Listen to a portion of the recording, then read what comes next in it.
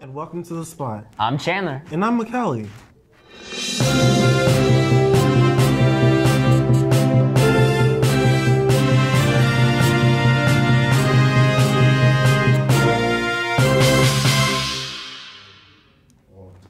I hope you guys had a great weekend. If you guys haven't already heard, we'll be having a spring fling dance on March 18th. The dance will be open to all freshmen and sophomores. Asking them how they feel is Dejanay. Hi, my name is Dejanay from The Spot, and today I've been walking around interviewing sophomores and freshmen about how they feel about the spring fling dance and are they going or not.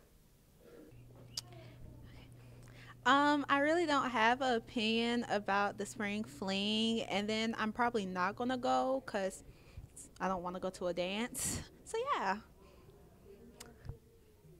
I think the spring fling is going to be pretty nice if they spend some money because, you know, we broke. But am I going? No. Yeah, that's it. I think it's a good idea. Like, I'm not going because $10 for one person, that's not me. And it's going to be freshmen there. I don't really like freshmen. So, yeah, I ain't going. But it's a good idea. Okay, so about the dance. I think it's a new addition, you know, we never had it before, so, you know, it can go really good or really bad, you know, so either way, I don't think people are going to go because, you know, we're kind of broke, so, yeah. I feel like it's a good opportunity to have fun with your friends, and I think I might go with my friends. I'm not sure yet, but yeah. I feel like the dance are going to be a good thing for people that should go, and I might go. I don't know. All right. How I feel about it, I think nobody gonna be there, so I feel like it's gonna be lame. So don't go. That's just my opinion, and I'm not going at all. I'm not gonna waste my money on it. So, yeah. We can conclude that the majority of the sophomores and freshmen will not be attending this dance. We look forward to seeing everyone's pictures from the first spring dance in New Manchester High School history. And now to Marcus with the weather. Good morning, Jags. I'm Marcus, and I'm here with the weather. On Tuesday, it's going to be sunny. On Wednesday and Thursday, it's going to be cloudy.